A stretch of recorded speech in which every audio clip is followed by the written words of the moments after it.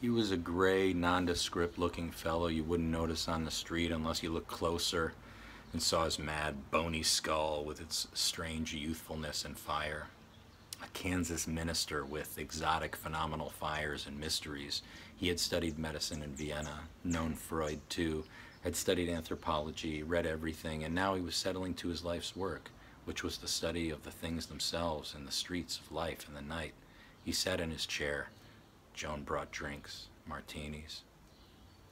The shades by his chair were always drawn day and night. It was his corner of the house. On his lap were the Mayan codices and an air gun, which he occasionally raised to pop benzodrine tubes across the room. I kept rushing around, putting up new ones. We all took shots. Meanwhile, we talked. Bill was curious to know the reason for this trip. He peered at us. He snuffed down his nose. Now, Neil, I want you to sit quiet a minute and tell me what you're doing crossing the country like this. Neil could only blush and say, well, you know how it is. Jack, what are you going to the coast for? Only a few days. I'm going back to school. What's the score with this Al Hinkle, and what kind of character is he? At the moment, Al was making up to Helen in the bedroom. It didn't take him long.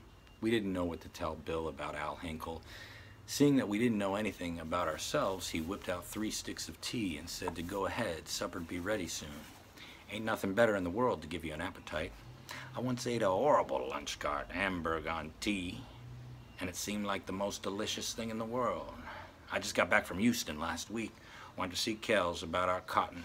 I was sleeping in a motel one morning when all of a sudden I was blasted out of bed. This damn guy had just shot his wife in the room next to mine.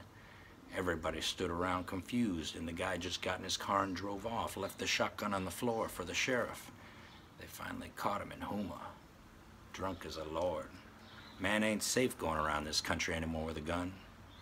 He pulled back his coat, he showed us his revolver, then he opened the drawer and showed the rest of us his arsenal. In New York, he once had a machine gun under his bed. I got something better than that now. German shine-tooth gas gun. Look at this beauty. Only got 1 shell. I could knock out 100 men with this gun and have plenty of time to make a getaway. Only thing wrong, I only got 1 shell. I hope I'm not around when you try it, said Joan from the kitchen. How do you know it's a gas shell? Bill snuffed. He never paid any attention to her sallies, but he heard him. His relation with his wife was one of the strangest. They talked till late at night. Bill liked to hold the floor. He went right on in his dreary, monotonous voice. She tried to break in and never could. At dawn, he got tired, and then Joan talked, and he listened, snuffing down his nose. She loved that man madly, but in a mental, delirious way of some kind. There was never any mooching and mincing around, just talk. And after all, a very deep companionship that none of us would ever be able to fathom. Something curiously unsympathetic and cold between them was really a form of humor by which they communicated their own subtle vibrations. Love is all.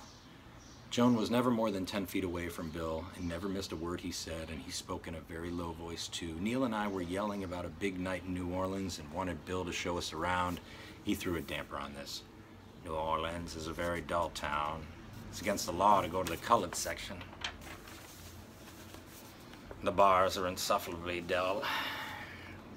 There must be some ideal bars in town, I said. The ideal bar doesn't exist in America. An ideal bar is something that's gone beyond our ken. In 1910, a bar was a place when men went to meet during or after work, and all there was a long counter, brass rails, spittoon, player piano for music, a few mirrors, barrels of whiskey at 10 cents a shot, together with barrels of beer at 5 cents a mug. Now all you got is chromium. Drunken women, fags, hostile bartenders, anxious owners who hover around the door worried about their leather seats in the law, just a lot of screaming at the wrong time and deadly silence when a stranger walks in.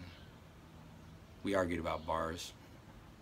All right, he said, I'll take you to New Orleans tonight and show you what I mean. And he deliberately took us to the dullest bars. We left Joan with the children. Supper was over. She was reading the want ads of the New Orleans Times-Picayune. I asked her if she was looking for a job. She only said it was the most interesting part of the paper.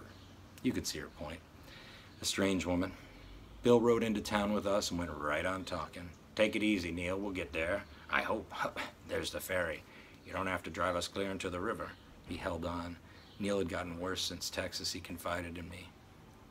He seems to be headed for his ideal fate, which is compulsive psychosis dashed with a jigger of psychopathic irresponsibility and violence.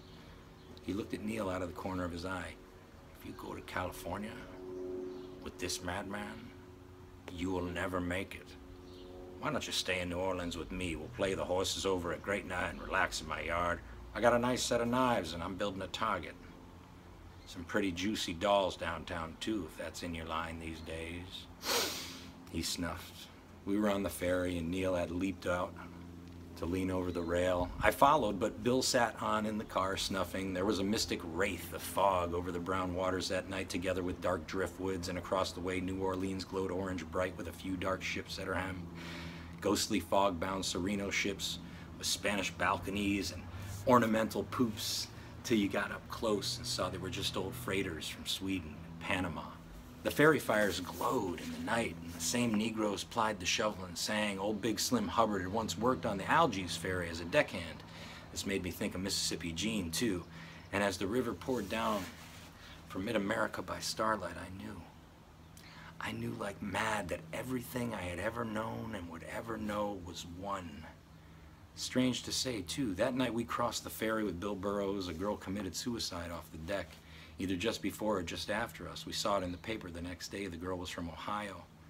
She might as well have come floating down to New Orleans on a log and saved her soul. We hit all the dull bars and the Latin Quarter with Bill and went back home at midnight. And that night, Luann took everything in the books. She took tea, goofballs, Benny, liquor, and even asked Bill for a shot of M, which of course he didn't give her.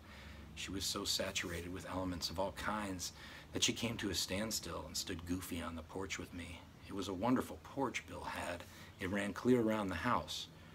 By moonlight, with the willows, it looked like an old southern mansion that had seen better days.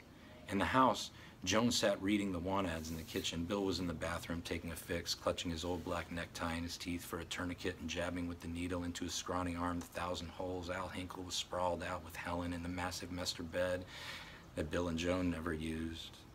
Neil was rolling tea, and Luann and I imitated Southern aristocracy. "Why, Miss Lou, you look lovely and most fetching tonight." "Why, thank you, Crawford. I sure do appreciate the nice things you say." Doors kept opening around the crooked porch, and members of our sad drama in the American night kept popping out to find where everybody was. Finally, I took a walk alone in the levee. I wanted to sit on the muddy bank and dig the Mississippi River. Instead of that, I had to look at it with my nose against a wire fence. When you start separating the people from their rivers, what have you got? "Bureaucracy," says Bill. He sits with Kafka on his lap. The lamp burns above him. He snuffs. His old house creaks, and the Montana log rolls by in the big black river of the night. "'Tain't nothing but a bureaucracy. And unions, especially unions." But dark laughter would come again.